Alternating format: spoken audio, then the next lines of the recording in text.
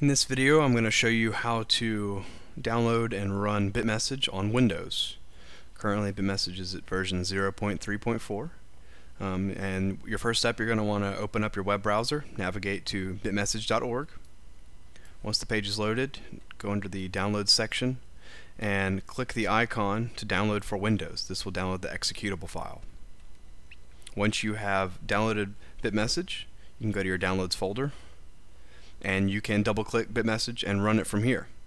I'm actually going to show you a couple of extra features, and I'm going to create a new folder called Bitmessage. You can call it whatever you would like. It's not important. Then I'm going to drag and drop Bitmessage into this folder. We're going to run Bitmessage. It's going to prompt us, are we sure we want to run this file? I'm going to deselect that I don't want to be asked every time I run this file.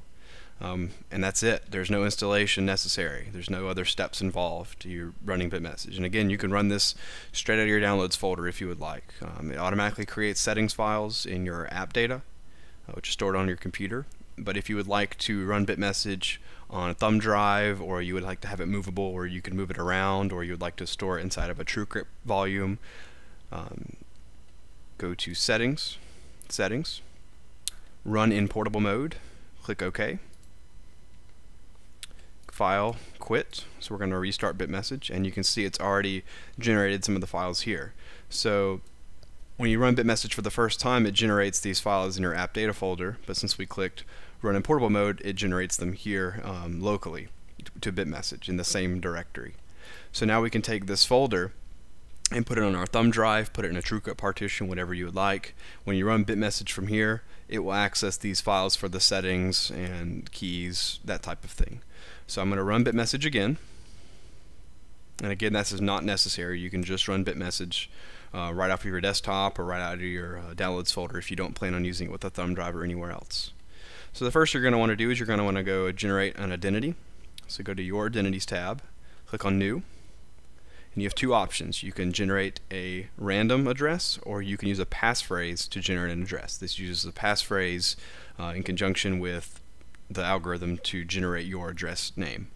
So if you, for instance, lost your password, you could use this passphrase to regenerate it again, or generate on another computer, if you weren't in access of your regular account. Although you do need to use a very secure passphrase, because anyone that uses your same passphrase would have the same account, and you don't want that. So if you're not worried about that, if that's not something you're interested in, just make sure to leave it at use a random number generator to make an address. I'm not going to spend several minutes of extra computing time to make the addresses 1 or 2 characters shorter.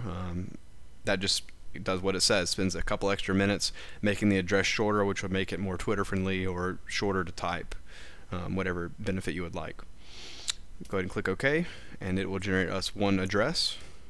I can double click here and give it a label, my identity, whatever you would like to label it. You're the only one that will see labels. It's just for your use only.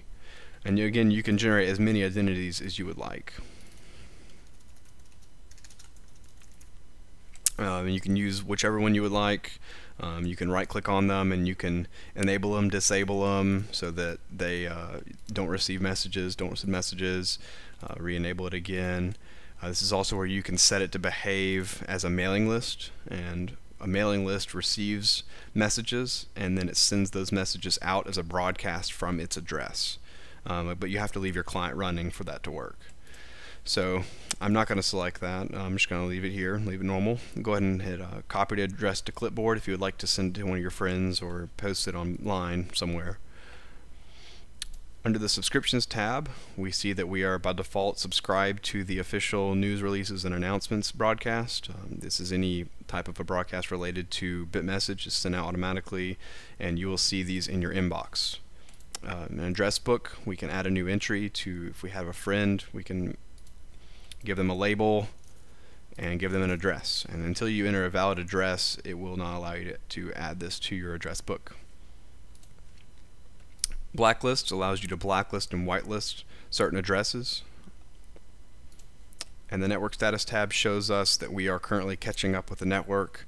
We have 8 connections. We're on stream 1, and we've currently processed right at 600 personal messages, 170 broadcast messages, and 1,500 public keys since we started up at this time. Every time you start it up, it will have to catch up with the network. We'll have to process these items. The longer you're offline, if you're offline more than 2.5 days, you have to completely re-catch up with the network. Down here at the bottom right hand side, you may notice the indicator icon. You can click on this indicator icon for more details about it. If it's red, you have no connections, you are not connected to the network. If it's yellow, you are connected to the network, but you are not allowing incoming connections. This is alright, you're still processing messages for the networks, you're still receiving messages and sending messages. You just aren't allowing new users to connect to you. Basically, you're not initiating the connection. If it's green, then you are allowing incoming connections, so you're allowing other users to initialize the connection to you. We're going to go back to the Send tab, and we're going to send a message from my identity. You can choose whichever identity you would like to send from. We're going to send a regular message, not a broadcast. If you send a broadcast, there's no to, because you're sending it from your address to everyone on the network. So anyone with your address can see it if they're subscribed to you. So we're going to send a regular message. We're going to go back to the Bitmessage homepage, and we see there is an echo server address here. So I'm just going to highlight it, copy it, and I'm going to right click, paste to send a message to that echo server. You can also load an address from your address book.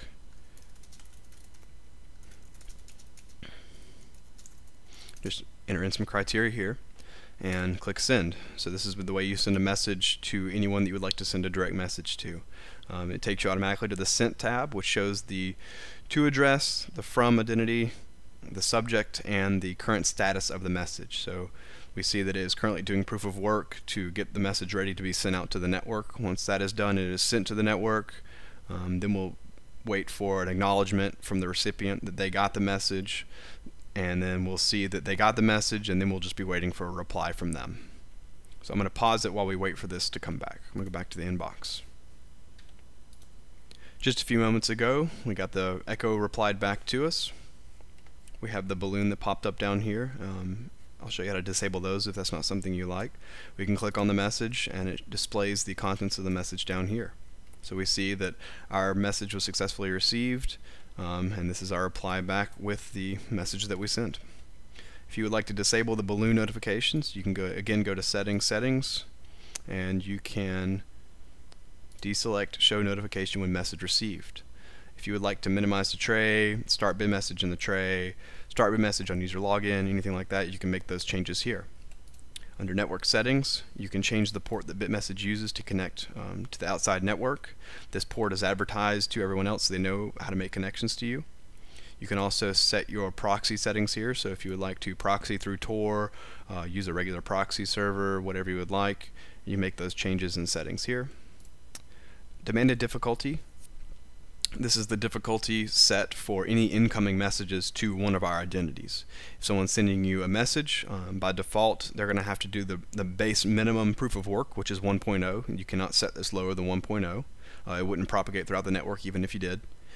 And there is a small message difficulty, which is just an initial amount of proof of work that it has to do. It's kind of a minimum amount that it has to do in order to send it out into the network, whereas the total difficulty is what's applied to the message size itself. So you can change these settings if you would like to make it harder for others to send you a message. If you had an address that you wanted to give out publicly, it was broadcast, on Twitter or Facebook or places that maybe a bunch of people would get it, and you might get a bunch of spam or someone rogue trying to attack you or something, whatever it may be, you can set this setting higher and it will be harder for them to send you a message.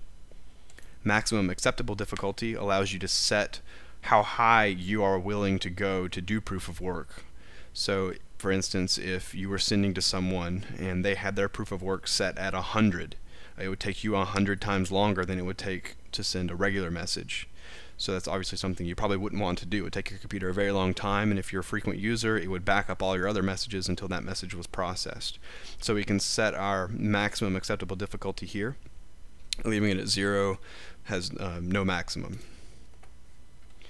Again, we have the inbox tab, the send tab for sending messages, the sent tab, which shows all of our sent messages.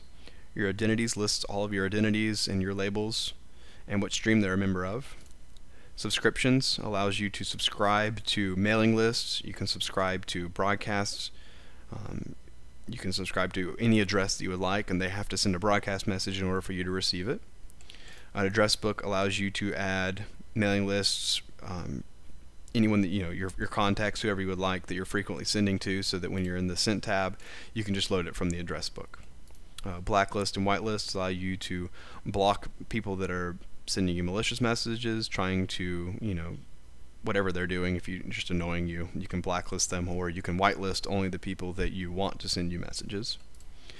And the network status tab shows us all the network statuses about the message. Going up to File, we can manage the keys.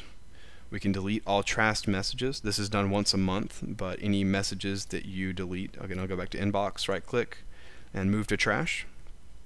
Moved items to trash. There is no user interface to view your trash, but it is still on the disk if you are desperate to get it back.